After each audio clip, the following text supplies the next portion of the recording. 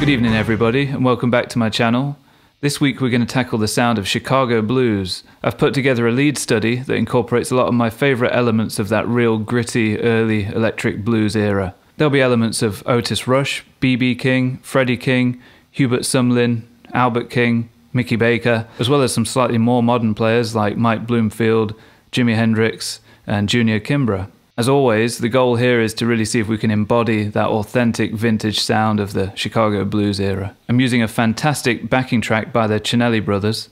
I'll provide a link to their backing track packs in the description.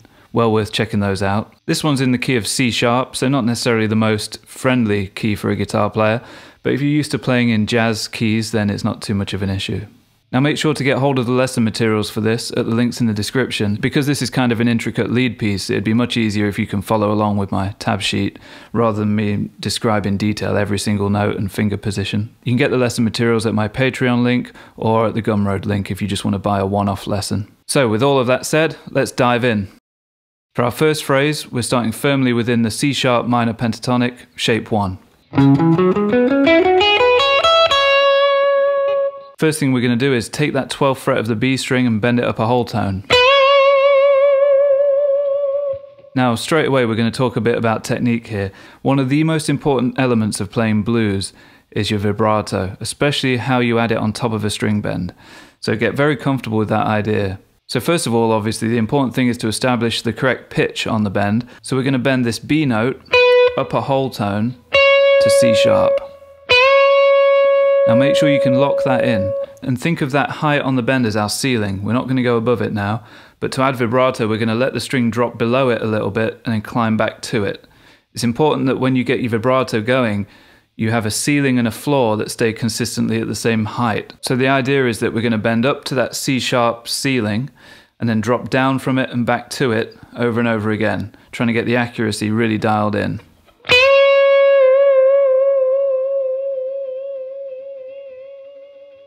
Now again, make sure the vibrato is coming purely from the wrist and not the fingers. Your fingers should be slanted like this at an almost 45-degree angle to the fretboard.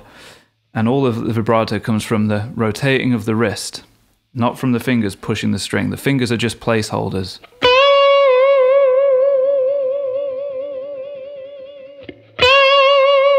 You can add fast vibrato or slow Dave Gilmour-esque vibrato. Practice doing both. Okay, so I won't speak about vibrato in any more detail, but I'll probably do a dedicated video on the technique for my Patreon page. Also, feel free to ask any questions in the comments below. So once we've played our bend and added the vibrato on top, we play this.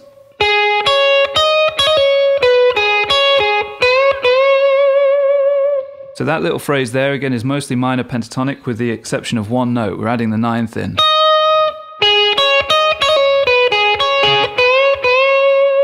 Ending with 2 more of that same bend from earlier. Now adding the 9 is great because it works all the time pretty much, whether you're in a major or minor key. That note adds a nice bit of flavour. And you can do little hammer-ons and pull-offs to and from it. Also, don't overlook the simplicity of this little 2-note pickup line that gets everywhere in the Chicago blues sound. Just simply the 9th fret of the B string to the 9th fret of the E string. And that's what we play next. We're going to bounce back and forth between those notes and play this little phrase.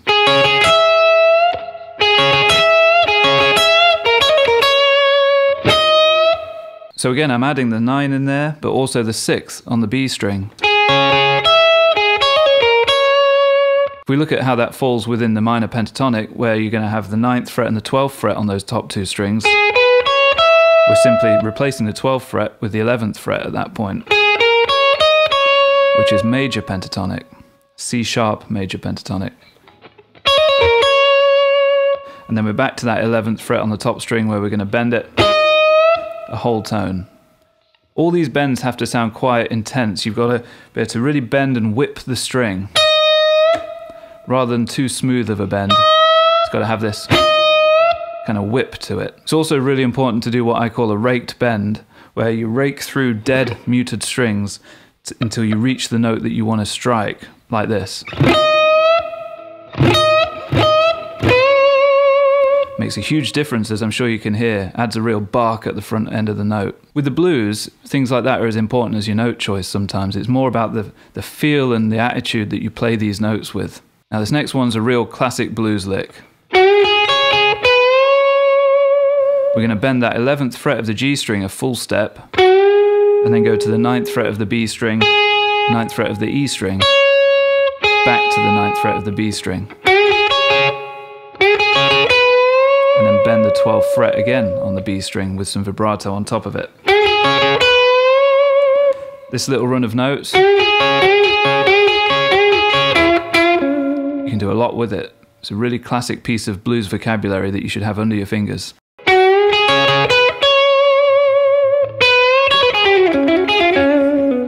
You can cycle it around and play it kind of fast.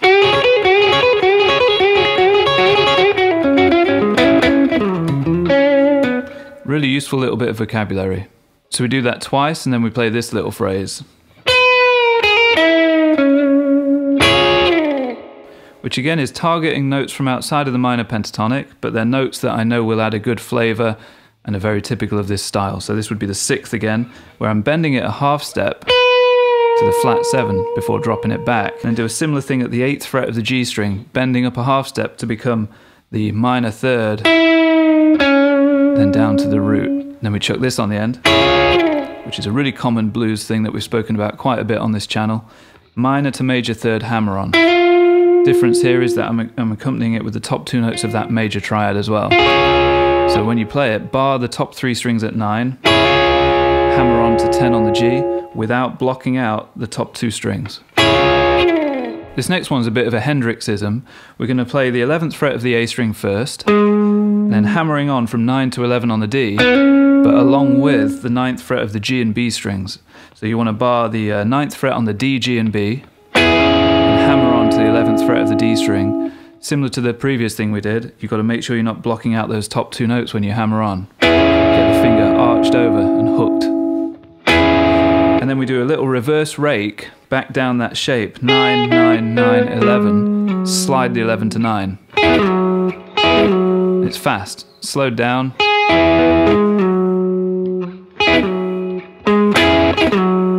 And then we're going to grab 6 on the G string. So now you've got this beautiful clash of notes, sus4 and root of the C sharp.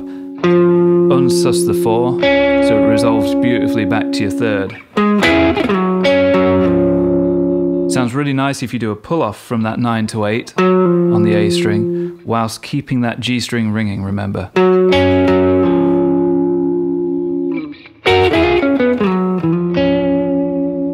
I'd recommend kind of getting used to that as a move. To me that's been really useful over the years. Probably one of my most overused licks, to be fair. Minor to major 3rd, and grab the root up here behind that shape.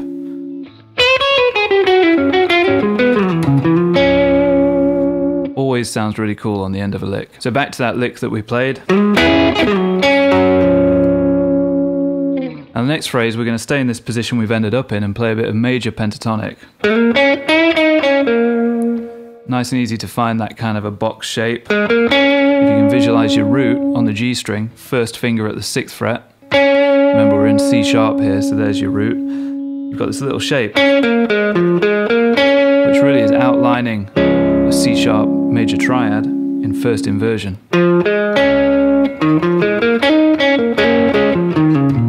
Again, very Hendrixy. You can break that down into individual notes and you've basically got yourself the major pentatonic scale. And we're just going to use this little snippet of it. When we bend this note, we're bending back into the minor pentatonic. Then we play the note from the minor pentatonic, interestingly bending that a half tone to get back to the major pentatonic, or close to it at least. We don't go all the way into that major 3rd, but we get close. So that phrase would sound like this. That's a huge part of the blues sound as well, mixing and blending, you know, the major and minor pentatonic scales. Again, this is something I'll go into more depth on in a dedicated lesson on the Patreon. It's quite a deep subject, but for now, just get used to this idea of thinking of them as almost interchangeable. Now for the next note of that lick, I'm going to find this same note again, but on the B string. And again, just give it maybe a quarter bend. And then come down the minor pentatonic and do one of these fast little pull-offs. 6 pulling off to 4, pick the D string. And I do that with a quick up and down. These little fast gestures, again, are punctuation marks in a language. You know, the blues is a language, and these things are essential to make it sound authentic.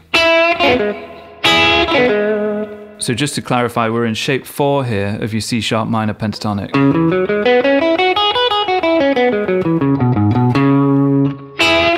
Now we're going to stay within that shape for the next lick and play this, which is climbing through the scale from the D string. When we reach the minor third, again, we're going to hint at the major third, but not quite get to it. It's all about that grey area between minor and major third. And then get the little finger on to play the next scale note. Then come down the scale. And then we slide down whole tone. Hammer on minor to major third. Down your major triad. So again, it helps if you know your triads here. I'm thinking C sharp, major triad.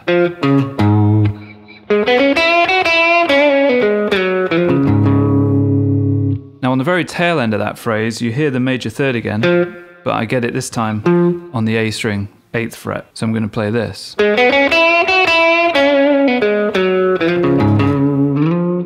Just a little subtle slide up to that major third and let it cut off really fast. Then we're going to use that little snippet of the major pentatonic again.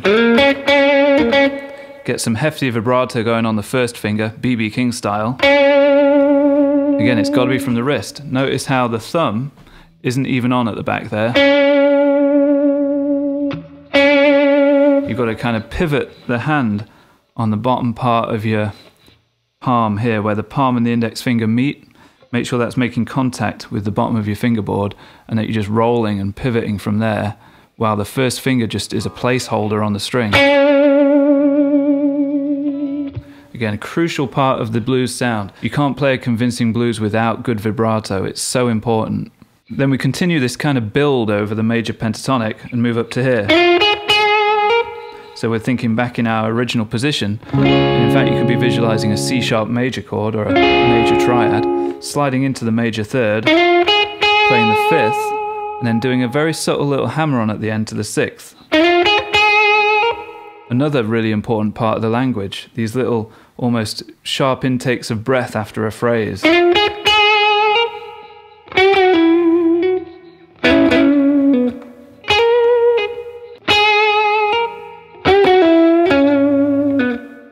They're just little pull-offs or hammer-ons to give you a ghost note at the very end of the phrase. Sounds really cool if you do it after a long-held note. Just adds a little bit of subtlety. So far our build sounds like this. And then we add another very similar phrase on the end of that. Again, just bending that 6th up a semitone to your flat 7. Before coming down to the major third. Back to the 5th, another one of those subtle little hammer-ons at the end. So now our major pentatonic build sounds like this.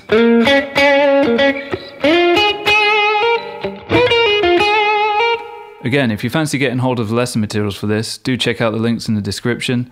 I have a Patreon page where for a small monthly cost you can get access to all of my lessons. This includes tab and notation in Guitar Pro and PDF formats, as well as backing tracks. Or you can go to the Gumroad link to make a one-off purchase for this lesson in particular. As always, I appreciate your support very much. Thank you guys. So now we're about to start our second 12-bar solo. We've done that build that's climbed us up the fretboard. Now we're going to tackle that dusty end of the neck and play this phrase. Again, that's the major pentatonic, C sharp major pentatonic. Which is the same thing as your A sharp minor pentatonic. Just make sure you do think of it as C sharp major pentatonic, because that allows you to target the correct notes for this context, you know, the C sharp being one of those notes. So within that shape, we're just chunking it down to one very specific little group of 3 notes. People call this the blues triangle or the B.B King box. There's all sorts of nicknames for this stuff. But here's how I think about it. So 15 on the G string, first finger at 14 on the B, followed by the 3rd finger on that same string at the 16th fret. So it's a little triangular shape. Now for me, I'm just thinking about this in proximity to the root. So C sharp is here, so there's our root. And I know that here I've got my 6th if I want it. And then that here, this would be your 2nd or your 9th. And that's a good note to bend. And bend it up to the major 3rd if you bend a whole step. Or minor 3rd if you do a half step. Got a lot of options here. What we do is a whole step bend, and then we go 1.5, which takes us to like a sus4.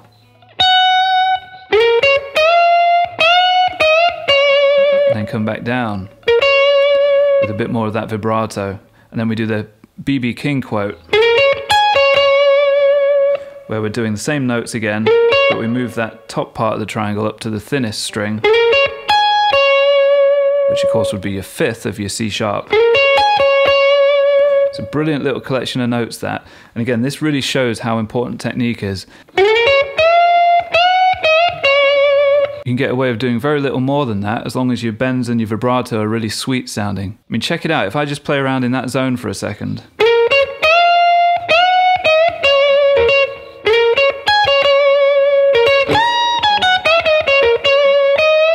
Beautiful. I mean, I could do that all day long. Just that small collection of notes is enough sometimes. Next part of the phrase. Another one of these little double stop things, barring the 12th fret on the top 2 strings, hammering on to 14 on the B string, coming back down, and back into your shape 1 minor pentatonic. Now another really important bit of blues vocabulary that incorporates some major pentatonic elements. So that would be the 5th, the 6th, and the root, and then into the major 3rd from the minor 3rd first. That little run, specifically the 5, the 6, and the 1, that's a really important bit of rock and roll, rockabilly, swing blues vocabulary.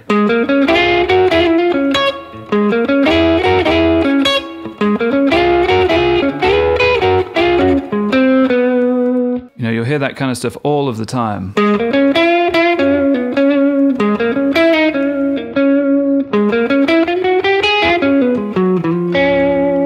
Brilliant little thing to get under the fingers. I mean, you can basically just plaster it on the front end of any minor pentatonic or blues lick that you already use.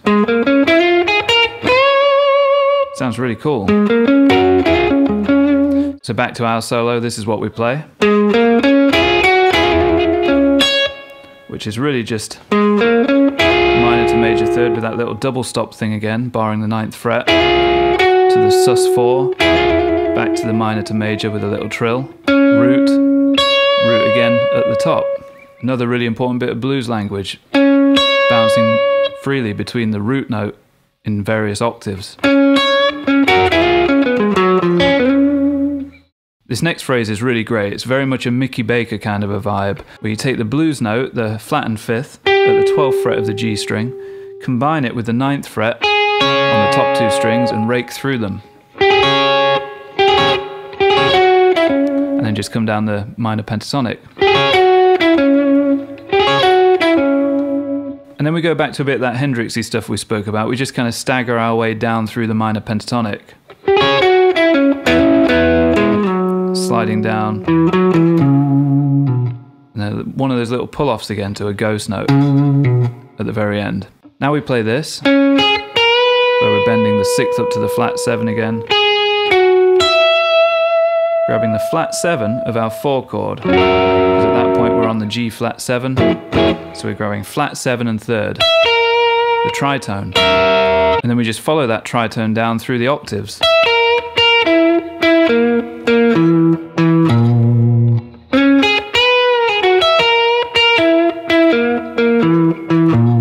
Then we're back to our shape 4 minor pentatonic,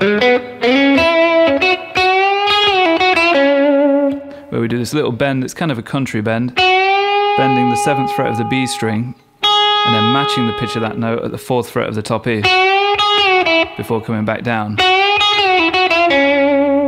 And then again, just descending through the scale a little bit, but making a point to go minor to major third again. And then we have another one of those little whispered notes.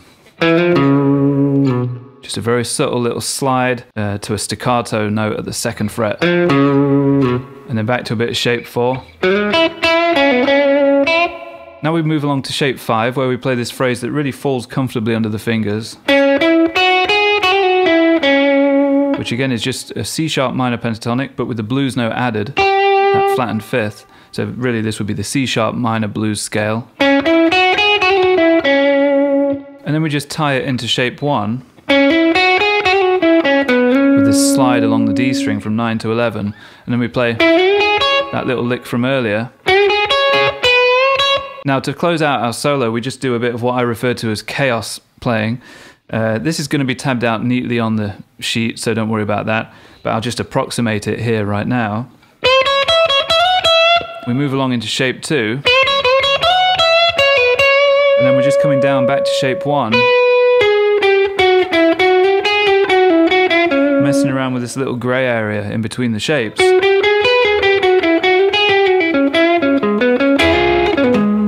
And then doing some more of that Hendrixy kind of rakey stuff.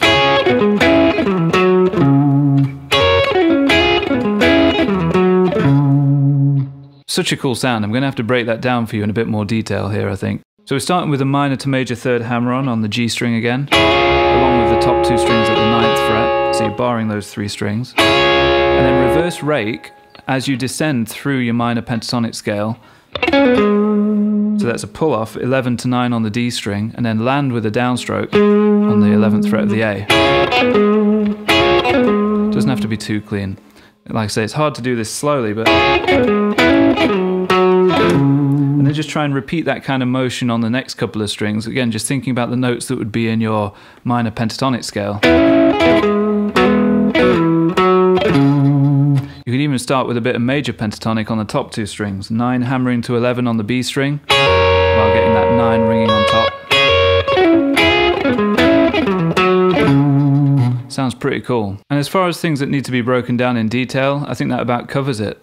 Okay, so for a bit of tone talk, I'm using my ES335. I have Sun Bear PAF pickups in here. They sound great. I'm on the middle position, everything wound all the way up. And for the recording there, I was running into my Marshall SV20 mini plexi amp. Sounded awesome. I had the natural overdrive going on in there. I had it quite loud. But for the lesson, I've been using my Lazy J20 amp and a Vemuram Jan Ray overdrive pedal. I have Diodario NYXL 11 gauge on here. I love those strings. 11s on this guitar just feel perfect. The bends are still really comfortable, but the tone is just that little bit more muscular. I'm using a Jazz 3 pick, and I'm making sure to strike the strings pretty hard to get that percussive punch on the front end of the note. Gives it a real push if you do that kind of rest stroke technique again that we've spoken about in some of the swing videos. So yesterday I was editing my video and I realized that I totally forgot to do a recommended listening section. So I thought we may as well do that now. So first up for recommended listening, B.B King, Live at the Regal. So this is a really iconic live blues record, just full of amazing performances. Every Day I Have the Blues, How Blue Can You Get, You Upset Me Baby, Sweet Little Angel, so many great songs on here. Definitely worth checking out if you've not heard it before. Captures a real energy. It's amazing. I'm also going to recommend that you check out some Howlin' Wolf. This is a compilation record I've got called Blues from Hell. It's kind of his best known songs. It's got some great stuff on here. You know, Spoonful, Evil, Smokestack Lightning, How Many More Years, and my personal favourite, Who's Been Talking. The groove on that one is just amazing. The guitar playing is split between Willie Johnson and Hubert Sumlin, two of my favourite blues players. Brilliant record. I'm also going to recommend checking out Otis Rush. For sure, one of my absolute favourite bluesmen. Unfortunately, I don't have any of his stuff on vinyl, but there are some great compilations out there. I've got one called I Can't Quit You Baby, and I got it many years ago back on iTunes. Just look for Otis Rush and you can't go wrong. Standout tracks for me would be All Your Love, I Can't Quit You Baby, Double Trouble, and my personal favourite, Checking on My Baby. Really dark and spooky kind of blues, that one. Another huge influence on my blues playing would be Mickey Baker. His most well-known album, The Wildest Guitar, is a brilliant album and definitely worth checking out, if a little more jazzy. But today I'm going to recommend a compilation called In the 50s, Hit, Git and Spit.